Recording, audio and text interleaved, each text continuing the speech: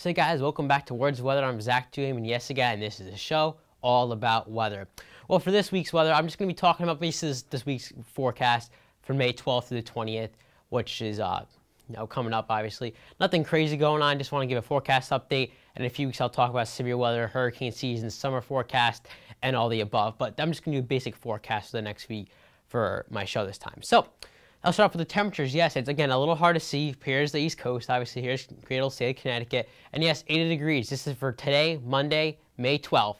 Nice and warm. A little more humid than yesterday, which was Sunday, Mother's Day. Beautiful Mother's Day. Happy Mother's Day to all the mothers out there from Sunday. And again, beautiful day yesterday in Connecticut and most of southern New England. And today will be just as good, just a slight more humidity and actually a tad bit warmer. These temperatures may be a little modest. This is the 6Z GFS temperature forecast model, and they're going for around 80 degrees, give or take. Although this time of year, the shoreline is going to be colder due to a sea breeze, and I'll explain a little bit later what that will do. But inland, we can see 80 to 85, inland Connecticut. The average high is around 71, so that's well above average. But then what happens again? We go well below average. So it's the pattern in spring. You get mild there, you get cold there. So I'm going to take a run through and show you where we have basically a little bit of everything in this forecast through the first week, or second week of May, I should say. Here again, so here's the temperature forecast for today. My own little drawing, a little messy. I could do it on my phone. This is Radar Scope, one of the most advanced and I would say best radar apps available at all. It's $10, totally worth the money if you know how to use it, because you can draw on it, you can do funny things.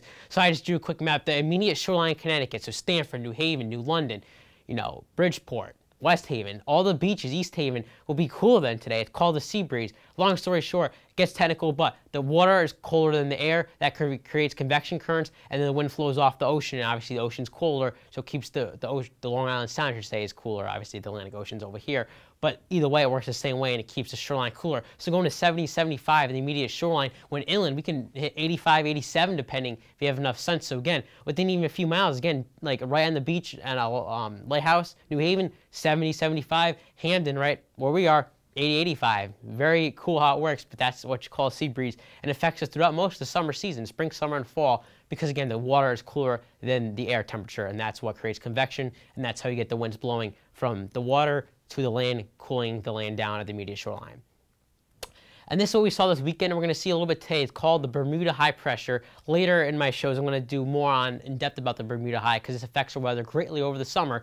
But again, this is basically the high pressure that sits over the Atlantic Ocean near Bermuda. It doesn't have to be right over Bermuda, but somewhere near Bermuda, which is right around here.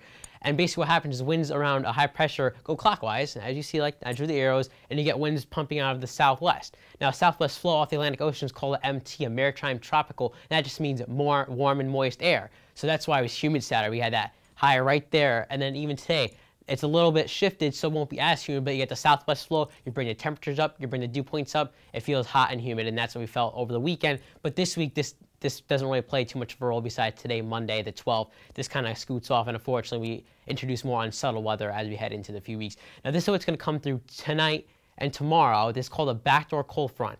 The reason it's called a backdoor cold front, well, because it comes through the back door.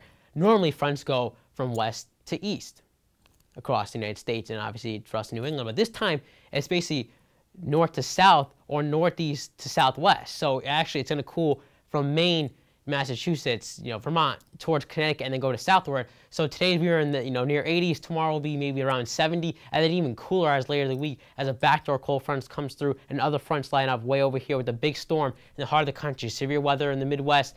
Snow, 2 feet of snow in Denver today, guys. It's spring. Big storm coming over, and that's what's going to bring on settled weather for later in the week. Here's a technical map. I don't know if the color is going to show up great here. It's hard to see even on my screen. But this is basically showing you the ridges and troughs. Without getting ridiculously technical, ridges are basically mild air, troughs are usually cold air. Ridges are lifts in the atmosphere, troughs are drops. So you see, wherever you see the orange, those are ridges, and this is basically the jet stream. So the jet stream is doing this. So wherever you see the jet stream lift, you have mild air, and this is the East Coast. Again, you're in that mild air. You're in a nice ridge.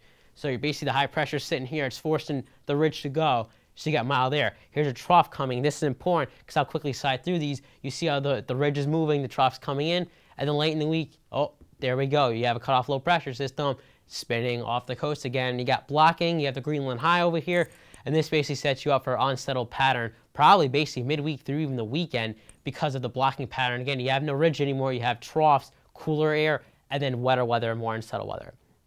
And then it also shows up quickly on the surface map. This is precipitation. This goes for Thursday night into Friday. You see the low pressure spinning. You have the rain coming in.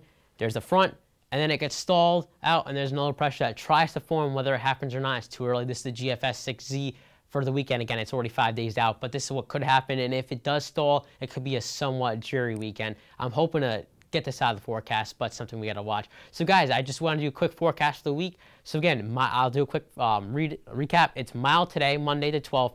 Not too cool, but cooler tomorrow, Tuesday, and then cool for the rest of the week because that high pressure is going to move off, and you have unsettled weather and the cool pattern coming in due to the trough diving down south and the ridge kind of moving away. The ridge, you want the warm and mild air and moist air, but this time we're going to kind of go cool and damp for the end of the week. And again, it's spring, so it's not too unusual, but it looks like below average is going to continue through the next few weeks. But hopefully there's some end in sight. Hope you enjoyed the forecast, guys. It's a week, the May 12th through about the 20th. I'll maybe get a forecast out next week talking about more weather events or weather things that will happen, like severe weather and tornadoes and stuff like that.